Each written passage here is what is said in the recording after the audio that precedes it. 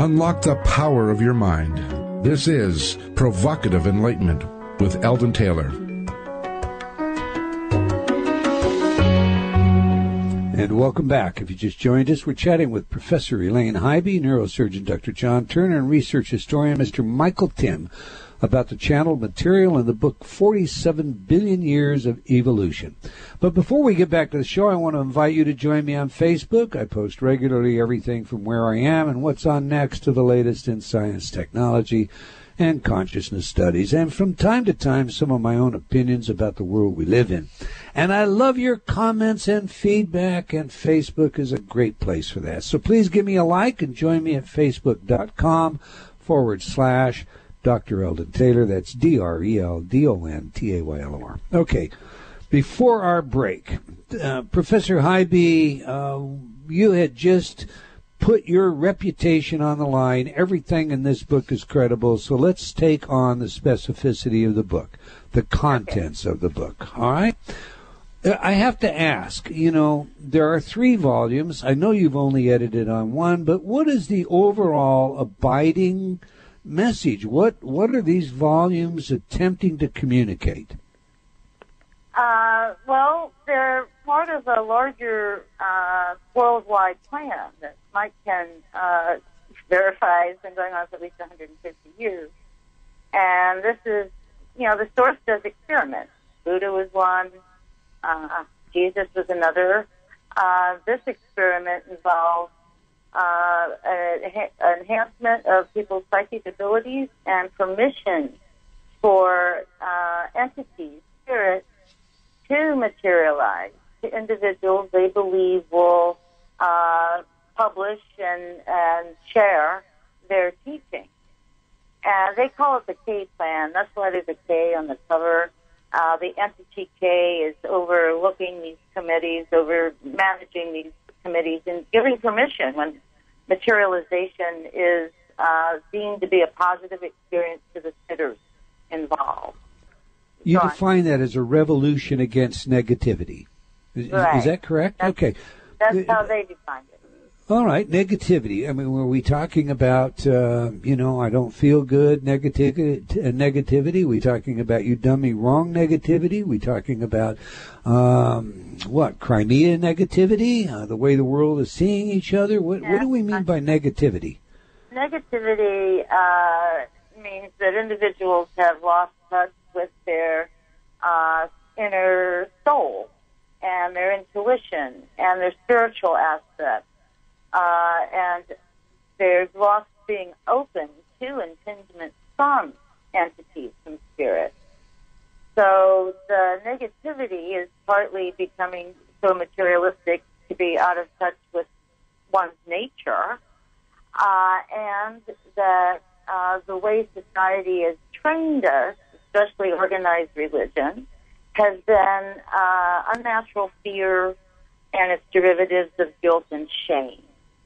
So negativity in terms of a negative view of self, the world, the future, negativity in being self-centered as a separate person rather than realizing we're all interconnected, and what you do to others, you do to self.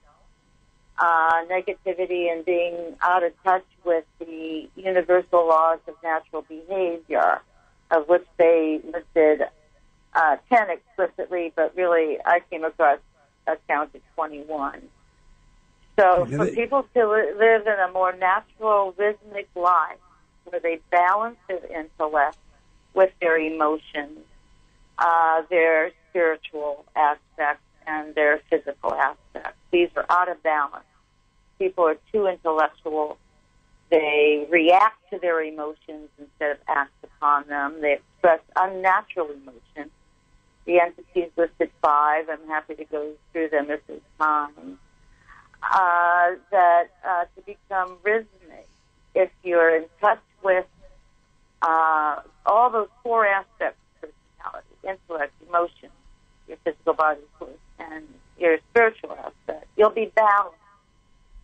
So negativity is being out of balance, and perhaps having a conscious motive to harm people, to compete, survival of the fittest, instead of cooperating, that we're all interconnected.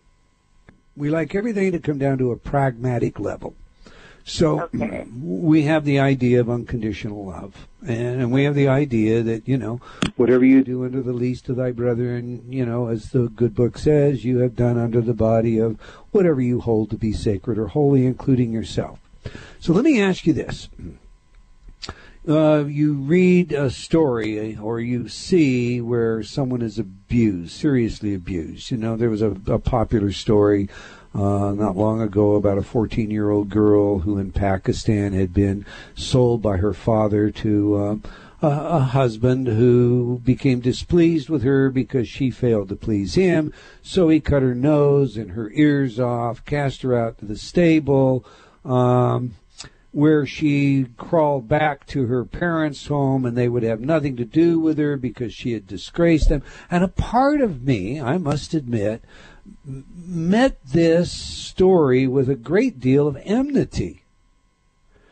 I guess that would mean I'm not very spiritual then, because according to that definition, wouldn't I find some way to love this, or is loving that which is unacceptable? Is that a part of what you're trying to tell us is out of balance?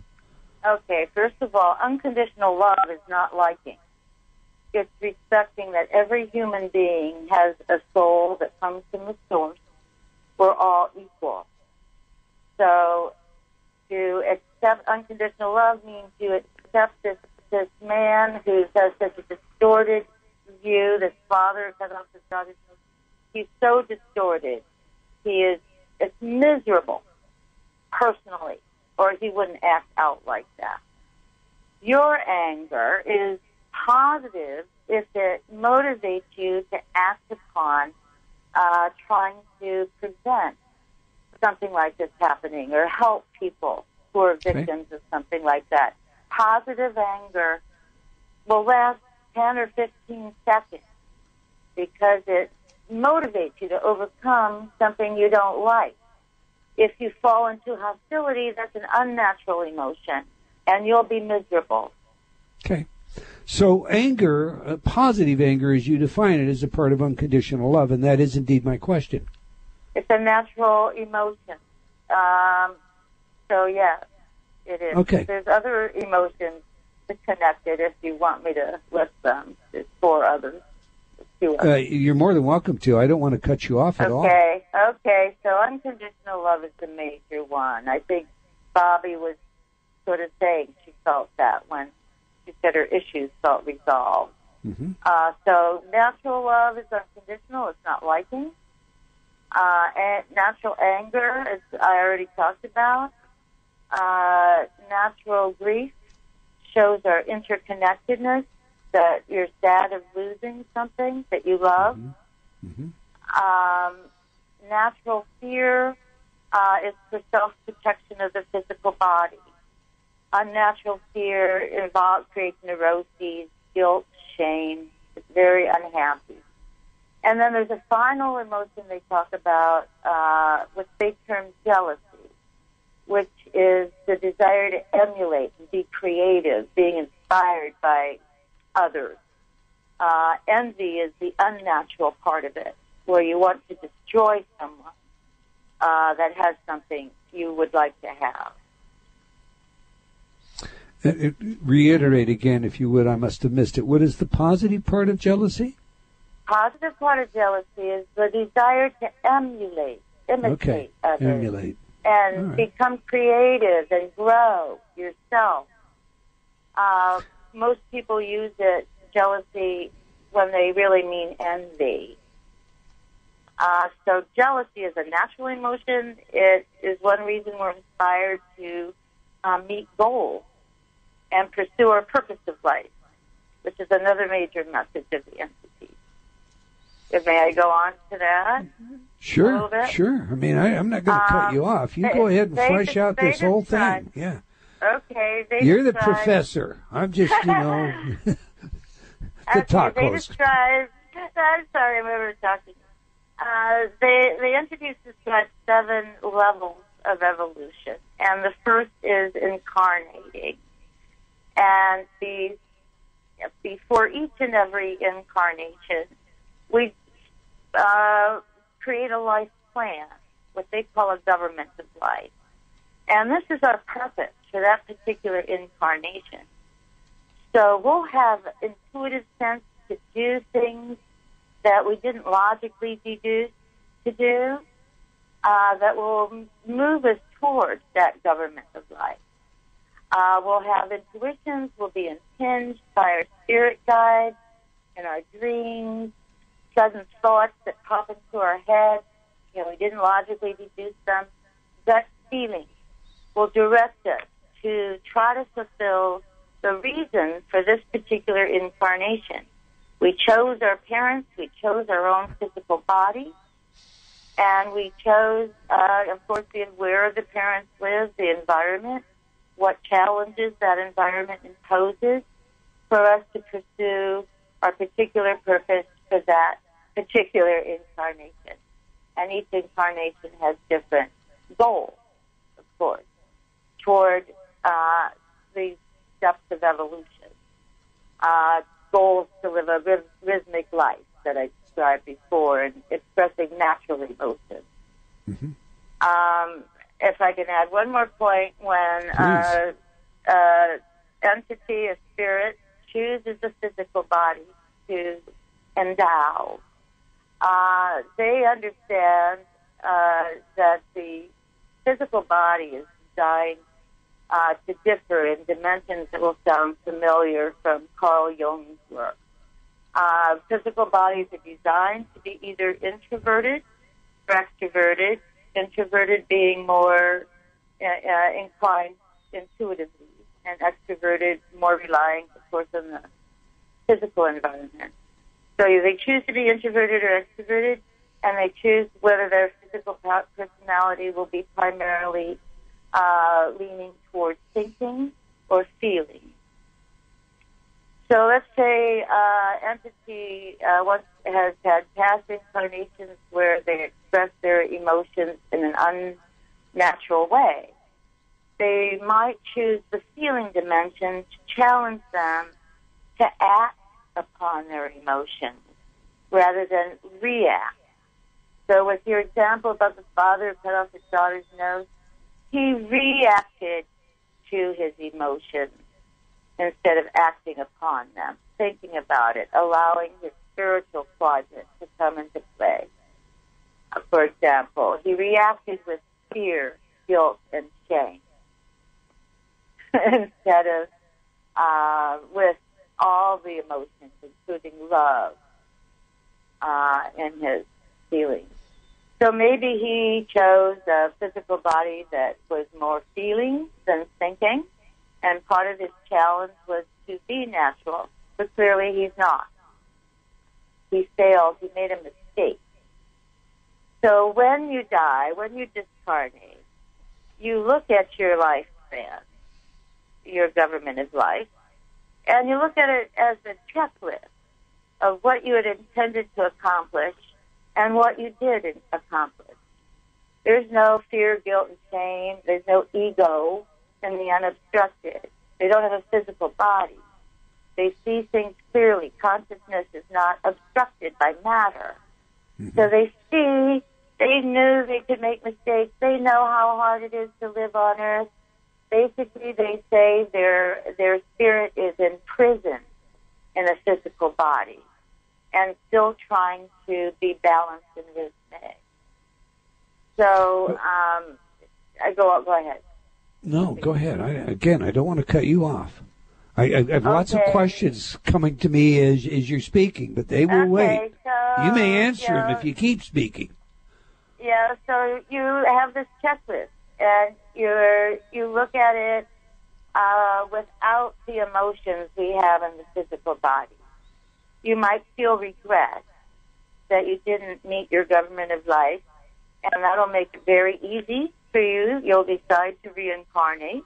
You might choose a different physical body, maybe one that's more thinking than feeling, or introverted, extroverted. There'll be various reasons. Over incarnation to choose different physical personalities along the introversion-extroversion dimension and the thinking-feeling dimension, because those physical bodies create different challenges for you to live a rhythmic life, natural emotions in touch with your spiritual aspect. Okay, then, now, I'm going to try and wrap this up with some kind of a label process, and that may not always fit, as you know. This doesn't sound to me like the teachings that we would think of as theistic. I mean, we've already knocked out, or at least Dr. Turner knocked out, the notion that we have an omnipotent being that knows everything in advance, okay? So we're really looking at something that's more deistic, if you will. It's a form of deism. And the expression, as you and I are living it right this minute in our own evolution, is contributing to the experience, if you will, of what we think of as the source. Okay? Have I got that pretty right up to now? The source is evolving. And the source evolves when entities merge back with it. In process theology, and I kind of like this metaphor, and again, I'll try it on, but if it doesn't fit, you stop me. Panentheists believe that, or they use this analogical approach, that we are in the body of the source, like the cells in our body are to us as a whole. And in that sense, we're contributing to the well-being of the whole, the source, just as the cells contribute. And or we're perhaps not enhancing the overall nature of the source, given our behavior. What you have in a scenario of that nature is a disappointment for many people who depend upon retribution as a way of correcting the evil in the world. I mean, we have evil in the world. That is the great problem of philosophy when it comes to dealing with religion. So what are the teachings that come out of this channeling regarding, what happens to the folks, the likes of which everybody turns to, like the Adolf Hitlers, when they cross out of this world? Okay. First of all, the source evolves and learns from even Hitler, and learns how people can behave in the obstructed. Right. But people have depended upon retribution since the Egyptian Ut. According to the energies, UTE, 1,016,000 or 19,000 years ago. And they talk a lot about how Ut invented sin, Satan, and hell, because the slaves believed in an afterlife. They were still spiritually connected, and they were so miserable that they chose to be beaten to death rather than be slaves. So Ut, who the entities described as an incredibly brilliant man, invented sin, Satan, and hell, and convinced the slaves that this was the nature of the source, and their purpose was to be slaves. And if they did not fulfill that purpose, it was a sin, and there's a Satan who will send them to hell.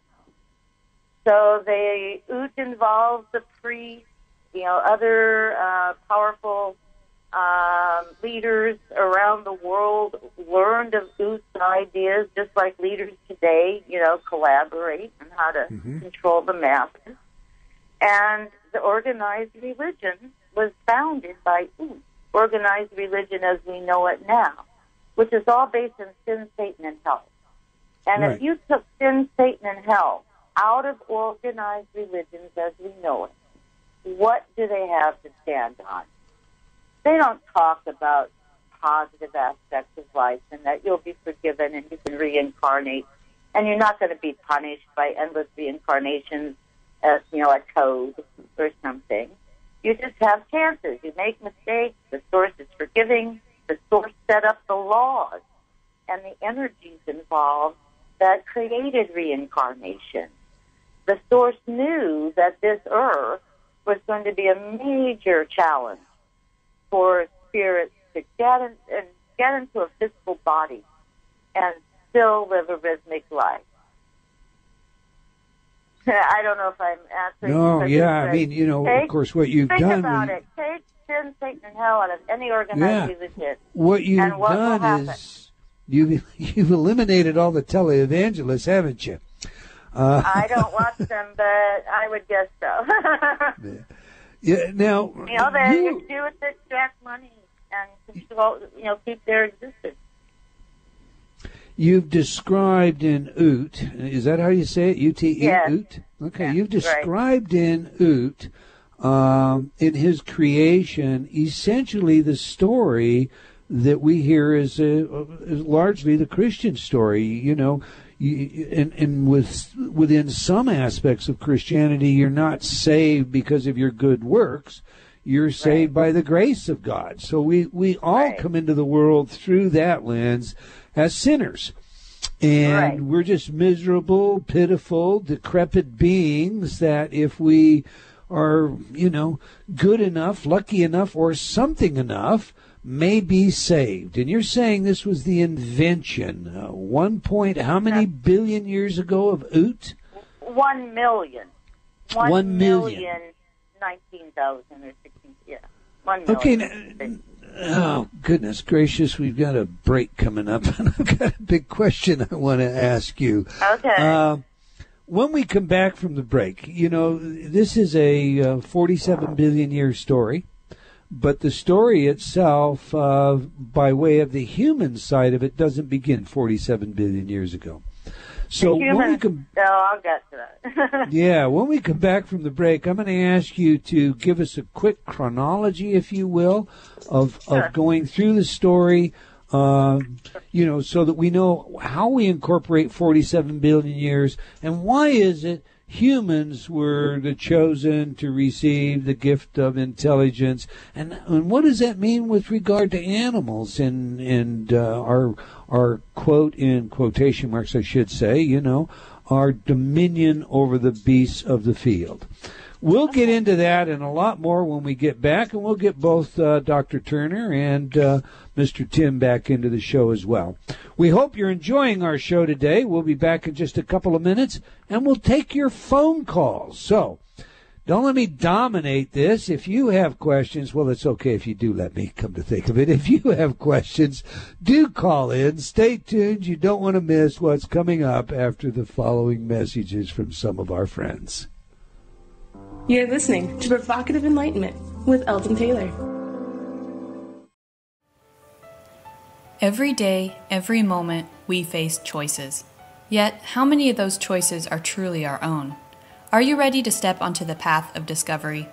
Read Eldon Taylor's New York Times bestseller, Choices and Illusions, now revised, updated, and expanded.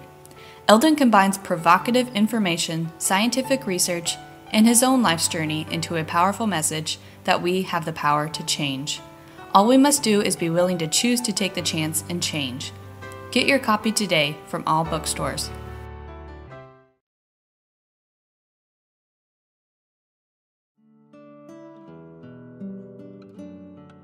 Have you talked to yourself lately?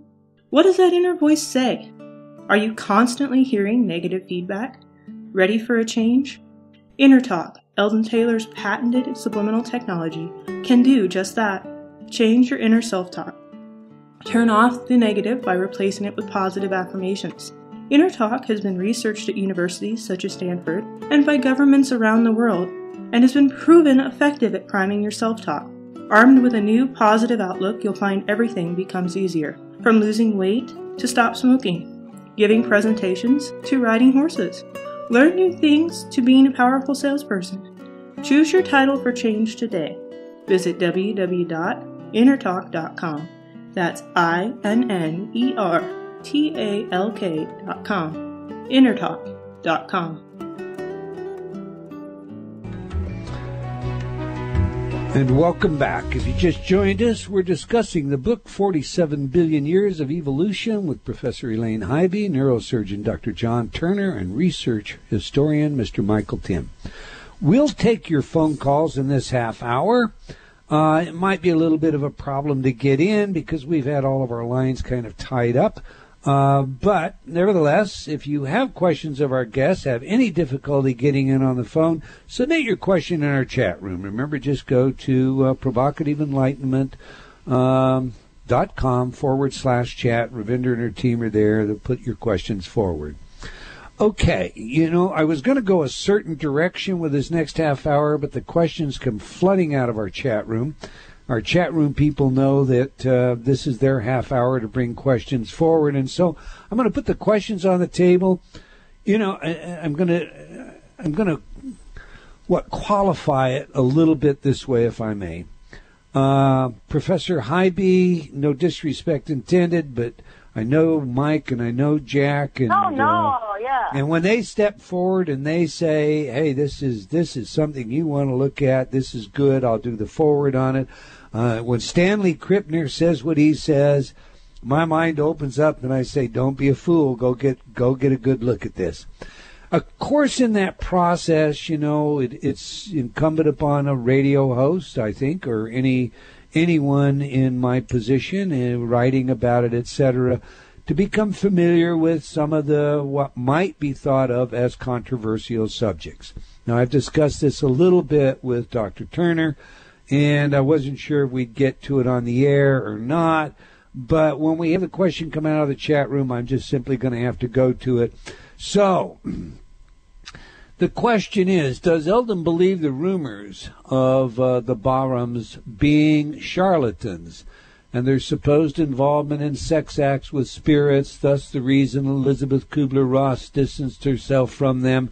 I was just reading that online when I was curious about the relationships Kubler-Ross had with the Barhams. That's when it came up.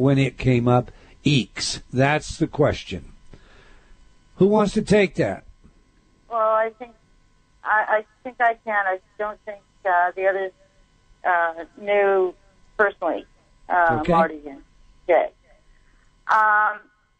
First of all, Marti and Elizabeth Kubler-Ross both very opinionated people, and they had clashes, but I think they resolved that.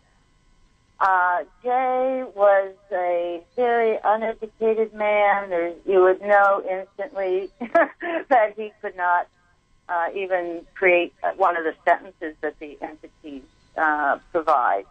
I have them on audio tapes. I've read the transcripts in the book. Jay, as a person, did not live a rhythmic life. He was out of balance. I believe his incredible ability at just going into a trance and creating these materializations, being the channel, providing the essential catalyst or whatever. I think that that distorted his personality, that he may have become more arrogant and engaged in inappropriate behavior outside of the dark room, not when he was in trance. So I would think it was his personality that Elizabeth couldn't accept, and he did engage in improprieties when he was out of trance. He was, no one, to my knowledge, has any reason to question that the entities materialized when Jay was in trance. The people who knew Jay when he was not in trance didn't like him very much. All right. Am I addressing? Yeah, you are. You're right on. Dr. Turner, you and I discussed this and perhaps why Elizabeth Kubler-Ross withdrew from the group. And she is in the book and is one of those people that you look to and say, oh, wow, if she gave it credibility, there must have really been some here. Do you want to add anything to what Professor Heiby just explained? Well, the way I understand it, the book kind of explains all of what happened with Dr. Kubler-Ross and why she withdrew from the group and about all these attacks and sexual allegations. And But as we discussed in the chat room, the whole thing boils down to this. It's not so much the messenger, but the message that's important. And just like the Bible has some important teaching points, metaphysically speaking, so does this book. And that's why I think this book is really worth reading in order to try to look at the picture from an overall standpoint of we are truly all brothers and sisters, and we came from that same source. That's where we return once we've learned the lessons we come here to learn. I think that's why this book should be read. Mike, this one's more for you because one of the questions out of the chat room has to do with the quality of the images. And it essentially the question says, you can't really believe that these images aren't doctored, do you? Well, the problem is that, again, as I mentioned before, the entity has to project the image into the ectoplasm. Now, some people, I think the ability to do this is a lot like artistic ability. Some people can draw good images of themselves. If you ask me to draw a picture of myself, I'm going to draw a stick figure. It's about as good as I can do. I relate to that. If you ask me to telepathically send a picture of myself over the telephone lines, I probably will send you a picture resembling a photograph that was taken of me 50 years ago, and I was much thinner and younger.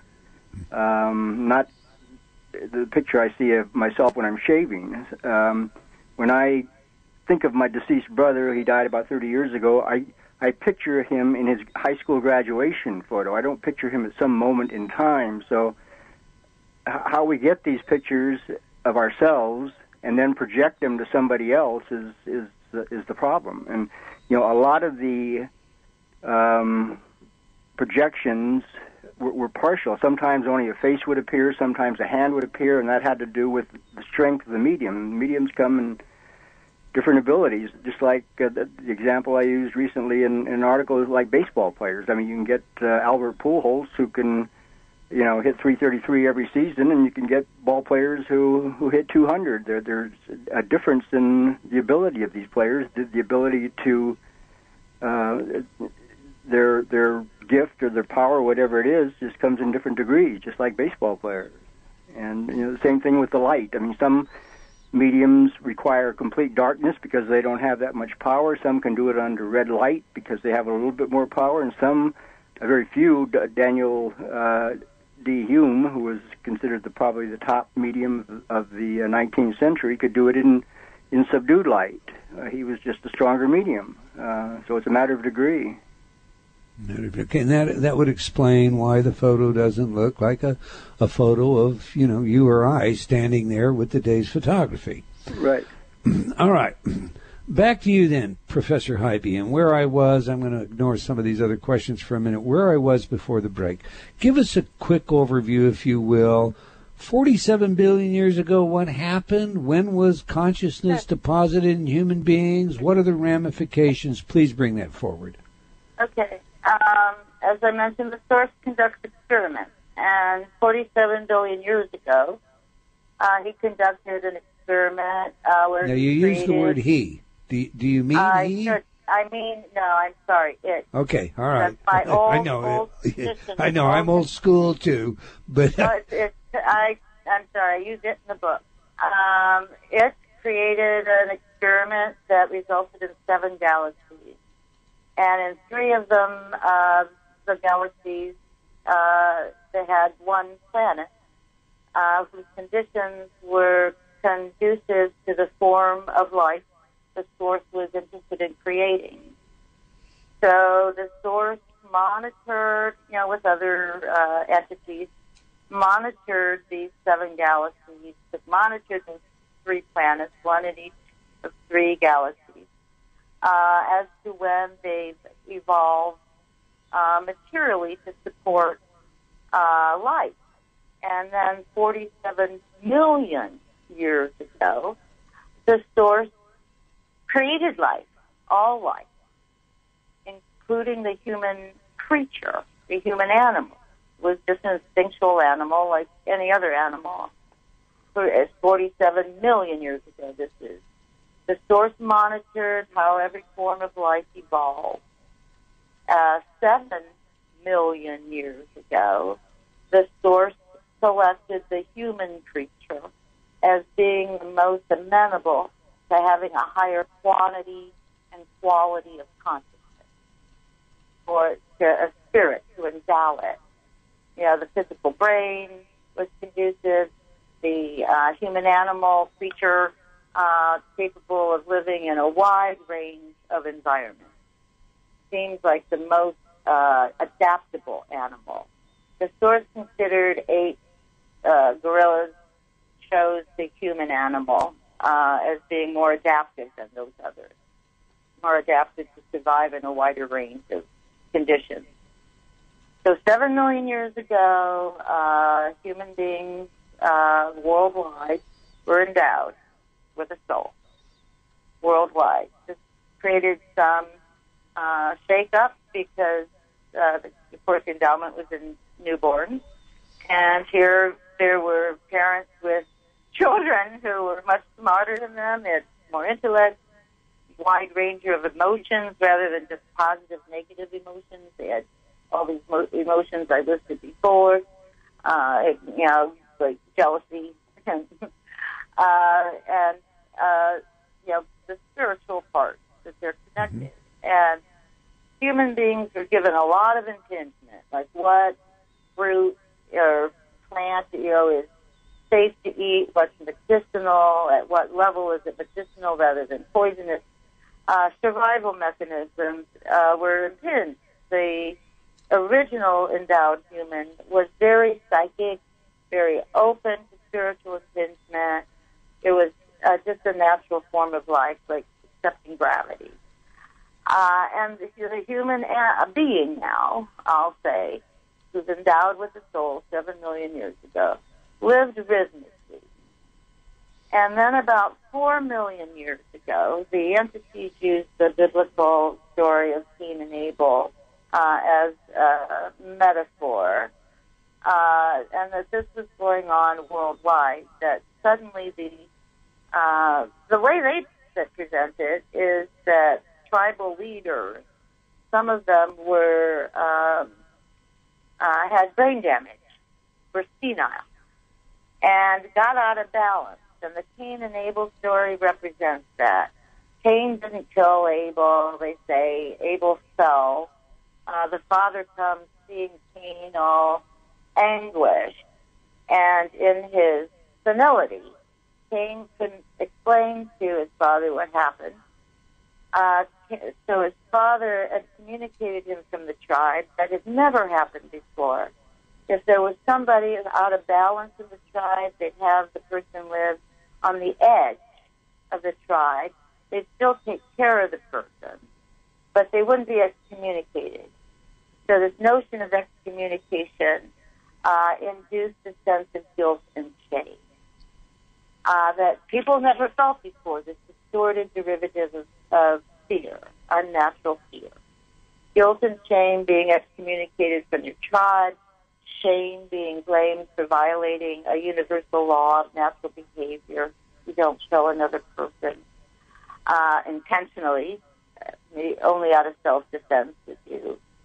So this was a deterioration in rhythmic living 4 million years ago. Slavery ended up being a result of that. This notion that you can kill somebody, that you can be excommunicated. Cain was excommunicated.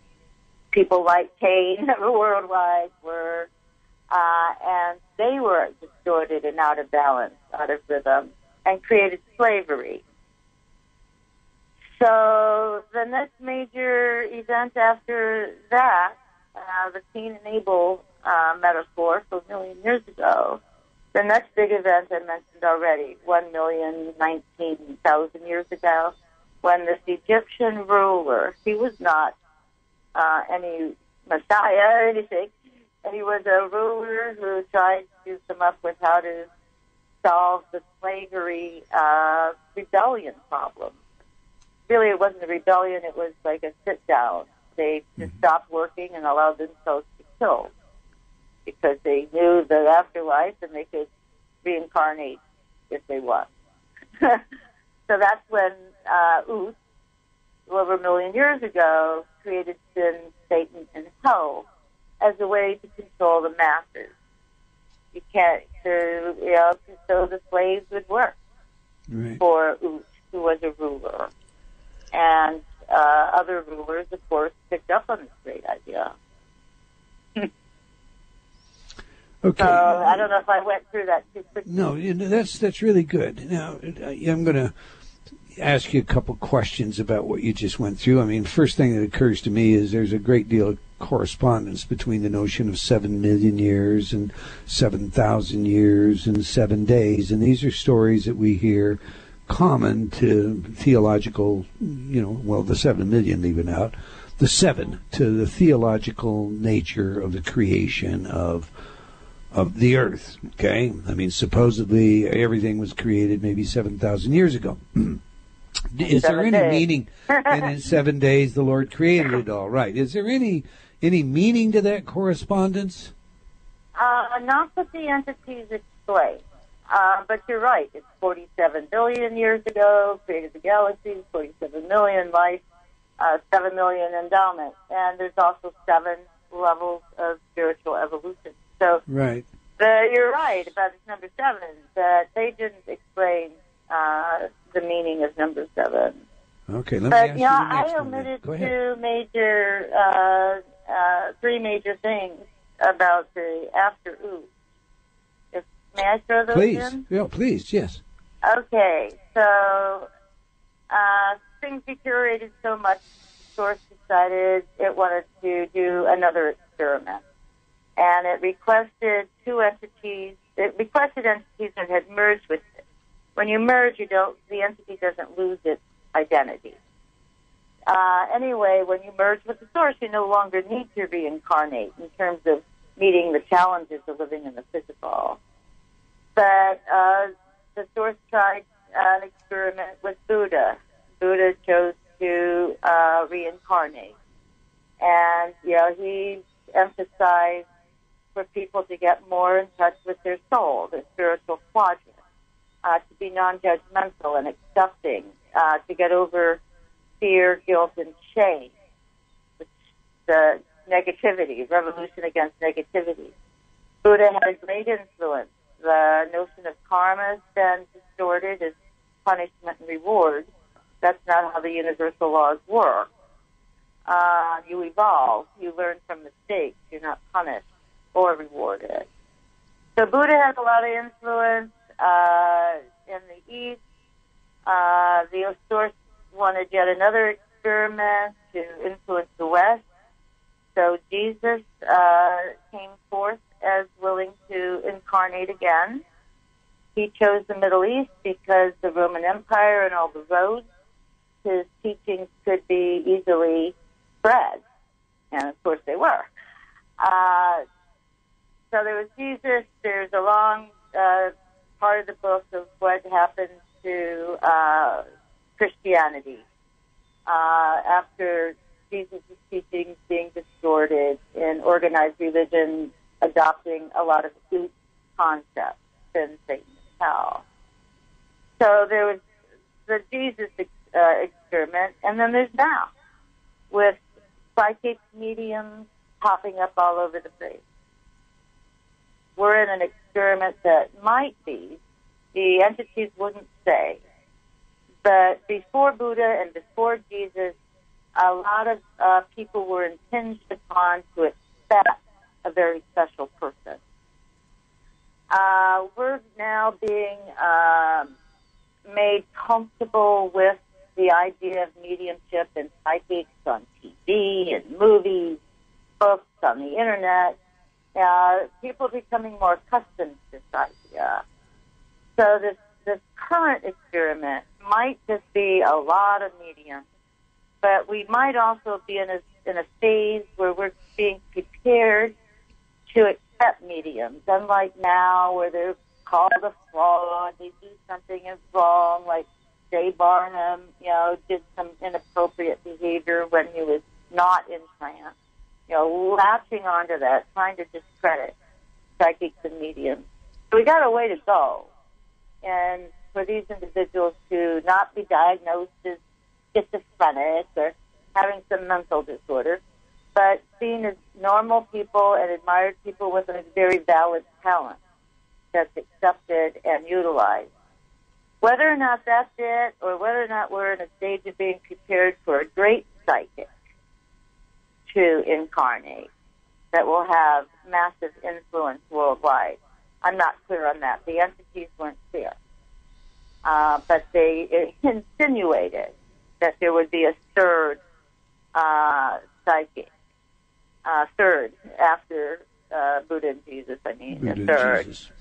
Yeah, that will incarnate and have a massive amount of influence.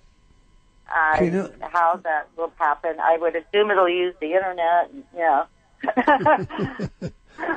That's the way everything is today, isn't it? Yeah, right. They'll register a domain with ICANN. No, okay, listen. Right. I have to ask you a couple things. I mean, first of all, in the beginning, we have the source, and all the creation epics are that, and then, the Big Bang theory, in the beginning there's nothing, and then from no thing we get everything. All right. But I thought I heard you say that when the source created the constellations and the planets, that he had counselors. And I'm using that word inappropriate, it had counselors, had advisors. Does that mean there's more than one source? I mean, I'm reminded of a Mormon principle. I believe it goes something like, as God, or as man is, God once was, and as God is, man may become. Do we have some kind of evolution of that nature implied in what you're talking about? Well, in terms of advisors to the source, where do the advisors to the source come from? They are entities who have evolved to the 7th level of evolution. They've not yet merged with the source. Oh, I see. So they were created before the 47 billion years of creation. Yeah. Oh, yeah. This is nothing. The 47 billion years, that's just our galaxy. Okay, all right. There are many other galaxies and experiments going on in the universe that the entities, indicated exist. But all right, and we're just, and I got so many more questions, but we're flat out of time, and I want all three of you to be able to, take enough time to tell everybody how they can find out more about you. Mike, you be sure and tell everybody about where your blog is. I read it. It's the only blog I read religiously, but I want all of you to have that opportunity. Let's begin with you, Professor Heiby. How does everybody reach out to you, learn more about what it is that you do, learn more about 47 billion years of evolution? Well, you mentioned the Facebook page. The Facebook page, Evolution and Spirituality. Plus, we have a page dedicated to the book, 47 Billion Years of Evolution, case report. That case report's important. And that website is just 47BillionYears.com. All right, real quickly. We got about 15 seconds, Jack. I'm no big thing here, but I would suggest everyone read this book. But for my work, my website, johnlturner.com. But again, the importance is the message in this book, and I suggest everyone try to read this. And Mr. Tim, yours. Yeah, I would just say go to White Crow Books. Google White Crow Books, and you can find out, my books and other books there. And I think very highly of both, of all three of these people. So you have my recommendation too. All right, we've come to the end of another episode of Provocative Enlightenment. I want to thank our guests and all of you for joining us today. I hope you enjoyed our show, and we'll join us again next week, same time and same place. And tell your friends. See, let's get them involved as well. All right, remember, wherever you are in the world, believing in yourself always matters. Provocative Enlightenment has been brought to you by Progressive Awareness Research and other sponsors. Provocative Enlightenment is a syndicated show and appears on other networks. For a schedule of show times, visit provocativeenlightenment.com. If you're interested in becoming a sponsor, write to Eldon at eldontaylor.com.